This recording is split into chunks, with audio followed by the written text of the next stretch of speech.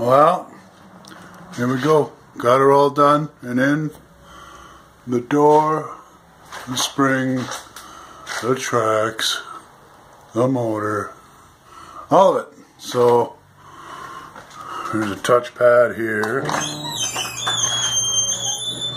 Pretty squeaky. I don't know. It's I don't know. I think it's pretty cheap. I oiled all the little rollers, and I oiled the main drive unit up top in there.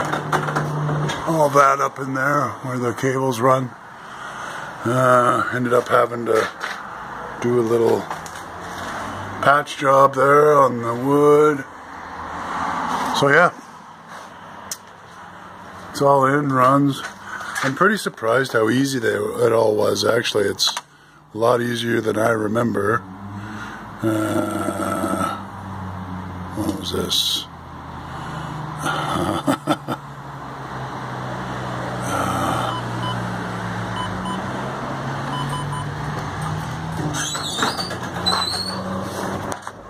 Yeah, it's all wireless, like that outside pad and everything. So,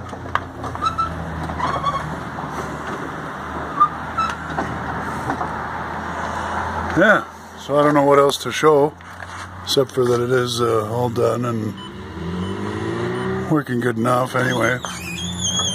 Keep people from stealing from us, hopefully.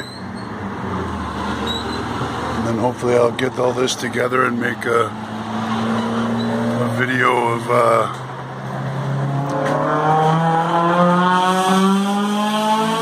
yeah, the hot rodders. Also came with, funny nowadays, they only come with one remote. So I got that. Oh, I thought I had it.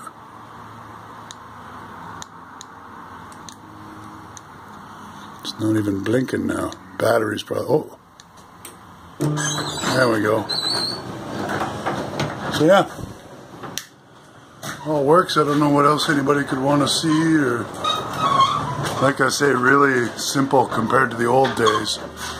You wire in, first things first, you wire in that control pad to the motor, and then you wire in the sensors. Yeah, and that outside thing, it just does it by like Wi-Fi almost, I guess, or something. So, wirelessly anyway, like pretty neat stuff, pretty simple. That spring, then the old days, you used to have to loosen those rods, take 2 bars and manually crank it up and tighten it up, and it was just a nightmare. These ones now, then, very simple.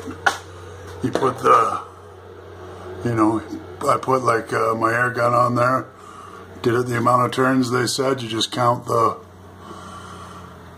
whatever, that's all one line across, like how the light streak there is, and then as you tighten it up, then the curls come in. So it's pretty neat. So yeah, that's our garage door. Thanks. See ya.